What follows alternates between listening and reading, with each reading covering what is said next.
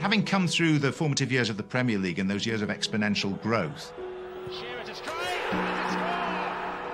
it's been quite nice to come to America, where Major League Soccer is enjoying a similar surge in popularity and profile. And also, as a commentator, to be part of that has actually been quite exciting. What a pass! Michael Owen wins it! Because it's far from the same role here in America.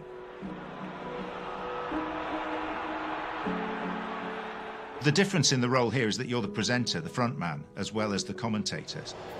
Hello, good afternoon, and welcome to Providence Park. John Champion.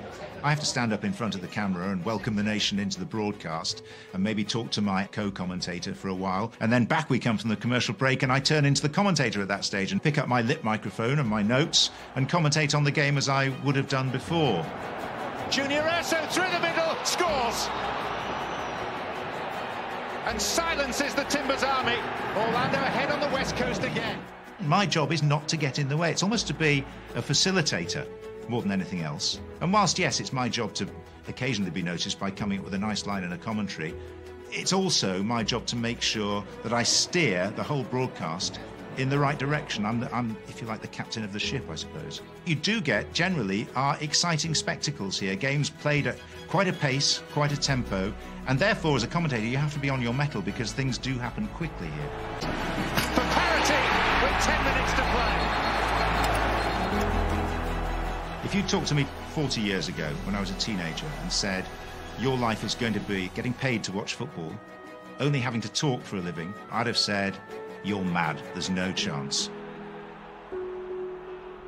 Well, when I was 19, the only sport I could play to any sort of reasonable level was cricket. And I played in a match one day in my home city of York and got a few runs and retired to the bar afterwards, and had probably 3 or 4 pints of excellent Yorkshire bitter. The old payphone in the corner of the clubhouse bar rang, and someone shouted, "Oi, John, come and talk to Radio York." I went across without giving it a second thought, and they wanted to interview me about my innings that day. So I waxed lyrical, put the phone down, went back, had several formal drinks, and then went home and didn't give it a second thought. 2 weeks later, there was a phone call out of the blue from the sports editor of this radio station to say they were looking for a few people to do some reporting on football and rugby, and they'd really liked the sound of my voice and thought I sounded very fluent. I had nothing pending in my life, and so I did it, and 3 weeks later there was another phone call to say, actually, you're rather good at this. You could make a career out of this, and that, fortunately for me, is precisely what happened. I think all of us that do my job would acknowledge that you have to have some good fortune and luck along the way. I was just so lucky to be the radio commentator at Selhurst Park the night that Eric Cantona decided to jump in the crowd. Those pictures, even now, more than a quarter of a century on, are iconic. But little did I know, when I was trying my best to describe that extraordinary moment, that the head of BBC Sport was listening in his bath in London, and they were looking for a young commentator. I think there's no real reason why a good radio commentator should necessarily become an excellent TV commentator. It's a really tricky transition. I got a year's trial, which then became a permanent job, so I have a lot to thank Eric for. I just remember the thrills and spills of the early years of the Premier League. Newcastle always come to mind. That Newcastle side of the mid-90s under Kevin Keegan. The greatest entertainers I think the Premier League has ever had. We had the famous rant against Ferguson as well. I'd love it, I'd love it. If we beat them, love it. We had so many of those moments, great stories, and big characters as well that helped illuminate those early years of the Premier League. Whatever happens, people will be talking about this game for days and weeks to come.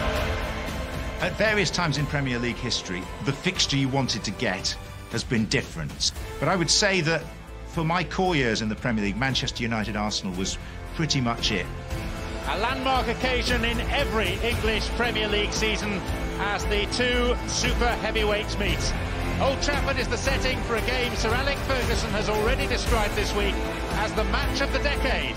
They were undoubtedly the top two teams, and there was that personal enmity that was so evident between Ferguson and this urbane Frenchman, Arsene Wenger, who'd helped to change the face of English football. Those two teams had played each other so often with such high stakes that it was always going to kick off. We had so many of those moments, great stories, and big characters as well.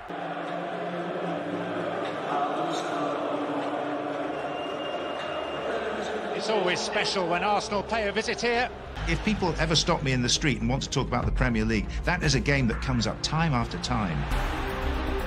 Every twist was what you would least think was going to happen next. 3-3! In the midst of this was this amazing performance by Andrei Arshavin to score not once, not twice, not three times, but 4! I think it just left us shaking our heads, and it was a game of unending drama. The script just bore no relevance, really, to what you would expect to happen.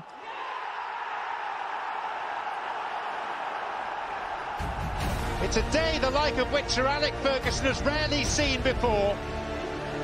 His United team dismantled by the noisy neighbours. I think the biggest watershed moment would be commentating on the Manchester derby, when the noisy neighbours didn't just knock on the front door, but bashed it off its hinges. I think watching that, there was a sense that a new era was dawning, and we'd known it was on its way, but it was the day that it arrived, and the confirmation. Couldn't be 6, could it? It could, you know. It's not so much a case of Manchester City are coming. I think we can take it from this, that they have arrived. That one stays with me as the end of one era and the beginning of another. It's been, and continues to be, a wonderful privilege to do this job. Even now I pinch myself occasionally and think, am I really doing this? And is someone really paying me to do this? Longevity is a good measure of whether someone's been successful or not, and I'm up to 38 years, so I'm hoping to keep going for a good while yet.